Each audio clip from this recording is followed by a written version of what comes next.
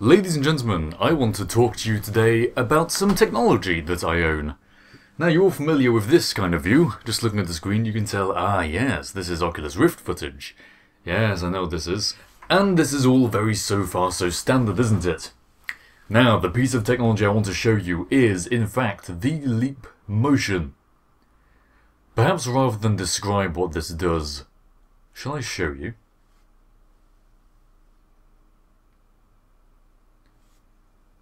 No joke, bro. No joke. My hands are in VR. Oh, yes. Can you remember a while ago I was talking about this handgun finger tracking project that I was wanting to do? Yeah, I found something that already does it. Or at least in recent months has actually managed to do it. Albeit, it takes a lot of algorithms, especially this particular demo, which I'll talk about in a second. But yeah, it can tell what my hand is, where it is in physical space, and it can cancel out the background so that I can see through the, oh, it doesn't like that, does it? There we go. It can see through, I can see through the gaps and stuff and see the background behind it.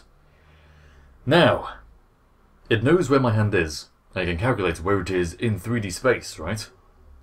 So that means I can put it behind these objects, and it'll render a view of only a portion of my hand, because it knows that it's going behind a virtual object.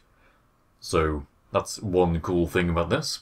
What's even cooler is that it means I can interact with these virtual objects just by using my hands, if I want to. Although using both hands at the same time does cause this particular demo to lag somewhat, but it works. I can take one, and I can take...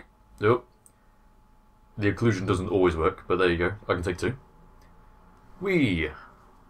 And I can just poke, and slap, and even into the side, and boosh! Knock all of them at the same time. This is really cool, and it feels good. The reaction time on the fingers optical, there's very little latency. It does flicker in and out, so if I do this, yeah, I can't quite tell, can it?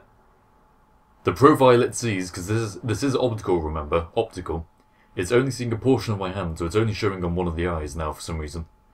It works best when it can see the hand flat on, and only for short periods of not being able to see it flat on. If you get too far away, it just disappears completely, because it stops being able to cancel it out from the background. If you see too much skin, it'll be like, oh god, that's a lot of flesh to calculate, and then it'll do that. With two of them, it lags even more, and doing things like this makes it disappear, because you're interjoining your hands and it can't tell what is hand, what isn't hand, so it just gets rid of them.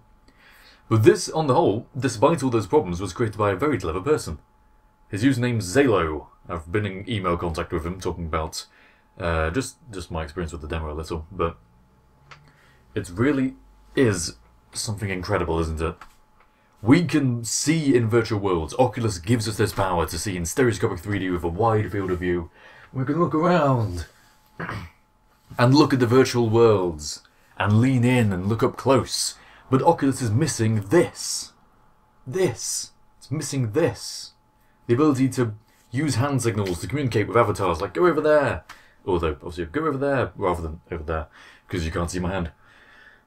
You know, we can use hand signals and stuff, and we can talk with our friends using these things we call hands. And then we can reach out and touch objects, and we can punch our friends in the face without actually punching them in the face. It's pretty cool. I think it's pretty cool. And you can see it actually does recognise a fist pretty well, which is nice. Ha. Back fist. Knife hand strike. Spear hand strike. Ridge hand strike, although I can't really do that very well. Ridge hand strike. A miniature ridge hand strike. You get the point, and I think that this video has achieved what I really need to achieve. This is one of a kind, this particular demo. There are no other demos like this that actually cancel out the background.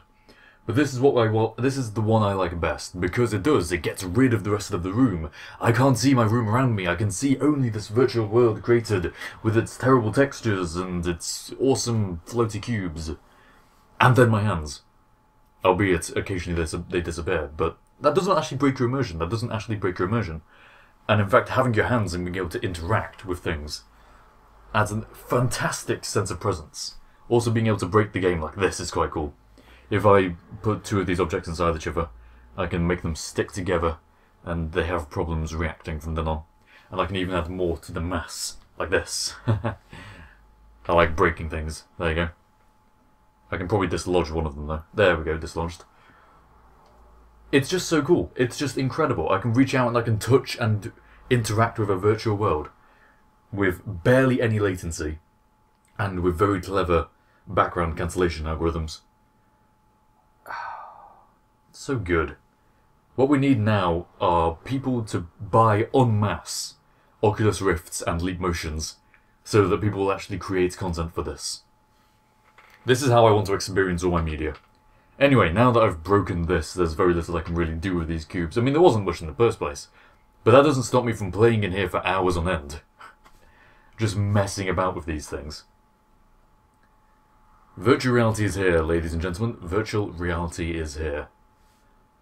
And I think we are incredibly lucky to live in this generation. It has its flaws. But really, next couple of years, man, the next couple of years... Who knows? Who knows? Thanks for watching. I hope this has been of interest to you. I will link the demo down below, and alongside the Oculus and the Leap Motion. And I will see you all next time. Ah, it's so good.